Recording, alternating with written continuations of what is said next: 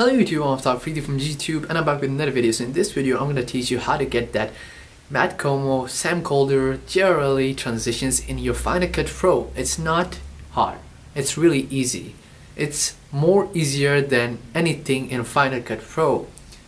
I'm joking, but it is easy. And what are the examples? I can give you a few examples. It looks like this.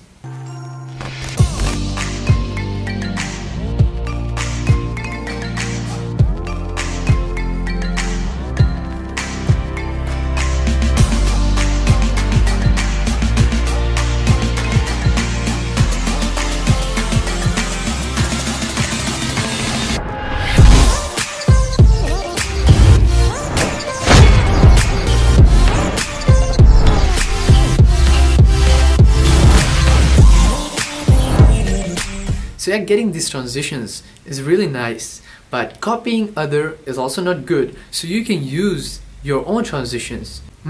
Own transition? Yeah, you can create your own transitions. You know how? You can move the camera to one side and then make a second clip that follows that motion. So it gives a really good transition, but these transitions that you have in Final Cut Pro are really good, and you should not necessarily use it in the way that Sam Kolder, ALLI and Matt Komo uses, but you can create your own idea, mix up your own mind with their ideas and use everything to create something new. So always think of creating something new. You can take their help and then make yourself even more better than them. Yeah, they are humans, you're too. So you can do better, create your own style. But I will teach you how to get these transitions, because this is the first step toward learning how they are doing it.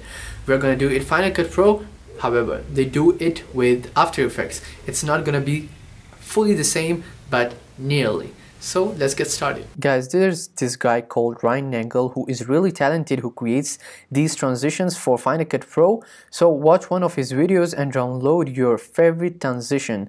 So it can be any. If you want multiple, you can do multiple. Now go home and then click on movies and motion templates and then transitions. Now the folder that you have downloaded, put these files which are inside the folder into the transition folder in motion templates. I already have them, I'm not doing it. Now open Final Cut Pro. It should be closed, okay? I have it minimized, but it should be closed. Now you can see in this transition tab in custom, it should be in custom, or there should be a separate folder right here. So it's basically done. Now you can add it between videos and there you go. Guys, you have to do something. It's really important. You should subscribe my vlogging channel, which is Afridi's Official.